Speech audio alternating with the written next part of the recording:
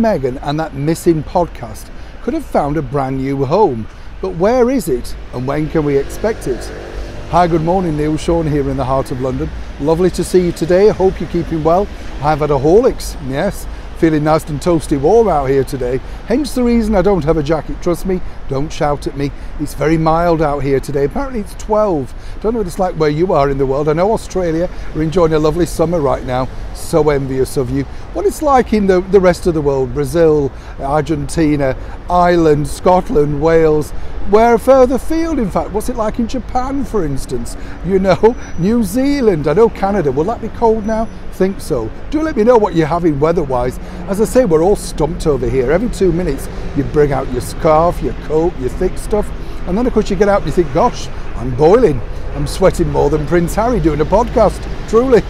Of course, that is your breaking roll story coming out of London today. On a more serious note, as we know, Prince Harry and Meghan Markle picked up a huge pay deal from the streaming giants, audio things or whatever they called them, Spotify. Explained Spotify to me the other day and said, oh, you can make your own playlists and you can download these songs and all that sort of stuff. I thought, weren't they called cassettes that you record off the radio? But again, is it me?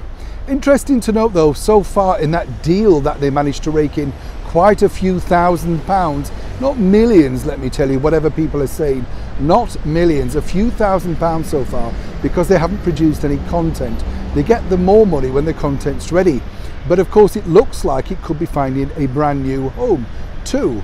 They will still have the deal with Spotify, but what happens with a lot of these companies is they sub-license the material out to make sure, of course, it reaches a wider audience, perhaps an audience that they may more inclined to tuning to the messages, I use that term loosely, that Harry and Meghan perhaps might be wishing to put down on record.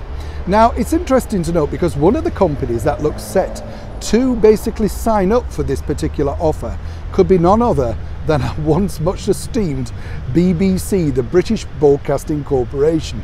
Now let me explain the reasons behind this, because they're very big. They have an operation over here called BBC Sounds, and this is another thing where you download it and you can watch and see things whenever you fancy. Never really interested myself. But of course, what I do find fascinating with this is if they decide to take the Harry and Meghan podcast, it would do them a considerable favour because it does have a lot of followers. Now, the BBC Sounds is not necessarily known as one of those great platforms, let me explain. They have reality TV stars over here, people like Gemma Collins that they pay thousands of pounds to every week to record bits about their lives. Fascinating, so I'm told.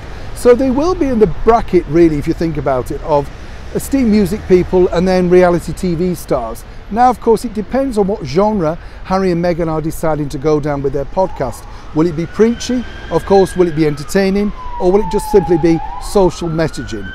Who knows? It's interesting because nobody really knows what Harry and Meghan plan to do via Spotify, seemingly including Spotify themselves. But as I say, it's a very clever maneuver by the people behind their podcast because, as we all know, the BBC are not much favoured right now by the British monarchy following on from those dire documentaries. And apparently there's still a podcast about that particular area of their lives to come. They've decided to re-edit elements of it. Oh yes, I'll keep you posted on that once that decides to launch. Maybe the BBC are having second thoughts about just being so terribly nasty to, of course, our much loved monarchy over here.